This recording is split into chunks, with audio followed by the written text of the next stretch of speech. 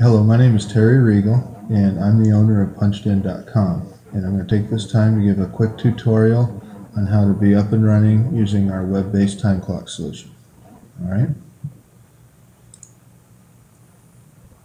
so you'll want to go to punched-in.com, and you can use this site to learn about our web-based time clock, and you can click the sign up link and sign up for a trial. And so I'm going to go ahead and show you how that process works and review your pricing information. You can set yourself up with an account ID, and I'm going to create an account ID called Clear Image, and I'll give myself a password.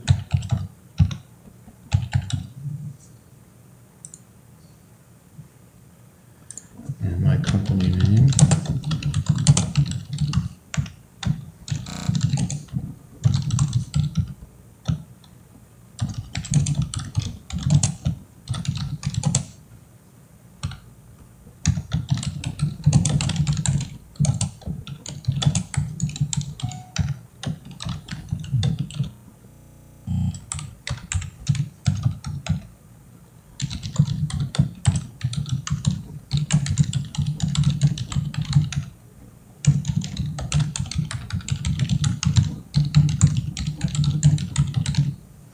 Okay, so once you put your information in there, you can click next, and that's basically all there is to the sign up process. If you'll note, there was no billing information asked for, and no billing information is ever required. As a matter of fact, we don't ever store or retain any billing information on you because it's a web-based service. You'll just pay when it's due, and once that transaction is done, all of that information is discarded. Okay, so we'll click Finish, and that should take us to the program.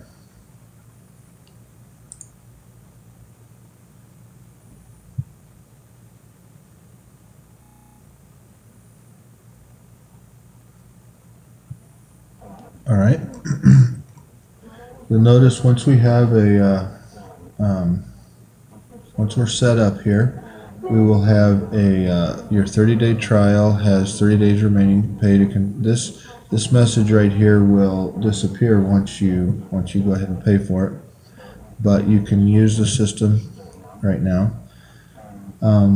There's some information about the time clock here that tells you that there's two sides to the time clock: the administrative side and the user side.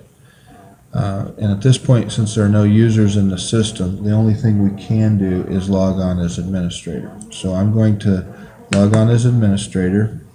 But before I do, I'm going to actually close this window and show you how to get to the system without having the window open. By the way, when you do the sign up process, it should send you a confirmation email of the process, but you can always go to punched-in.com/your company ID. So if your company ID is Joe's T-shirts, then you would type punched-in.com/Joe's T-shirts. And if you notice, I used the Clear Image for my company ID, so I'm going to go directly that way. Okay, and so it takes me here, and now I'm going to log in as administrator, and so that's basically the sign up process. The next thing we're going to do is I'm going to show you how to log in as administrator, and you basically just type your password here and say go, and now we're in as administrator.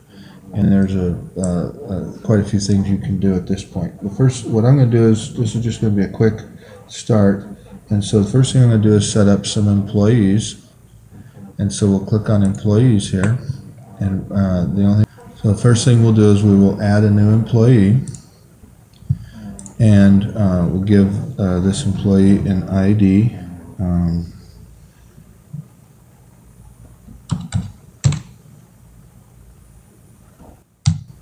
And this employee's ID will be 4363. It can be any. You can use letters and numbers in the ID. Don't use any special characters or spaces or things like that. and I'll set myself up as an employee. Actually, I'll set my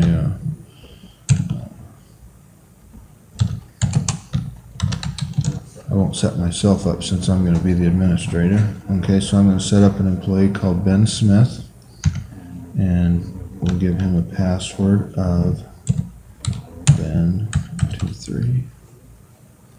And notice the passwords are in clear text. The reason they are in clear text is because we've set our login style to be password only, and to use a password only login, all of the passwords must be unique.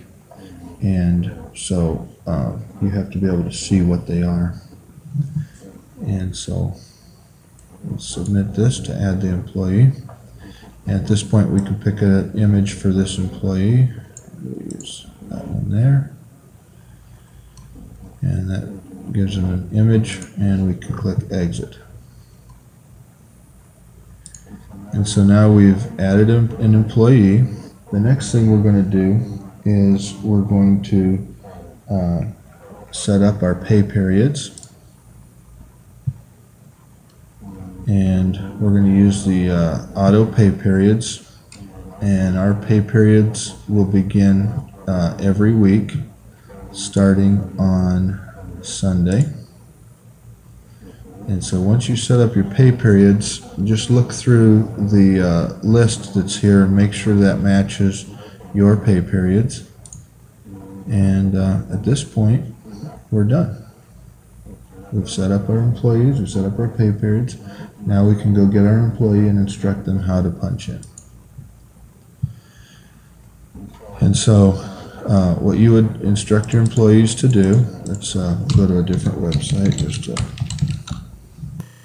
You'd instruct them to go to punchedin.com/clear image, and then from there they can punch in. And in our case, Ben would come in and he would type his password, Ben23, and he would see the time and he would be able to click punch in.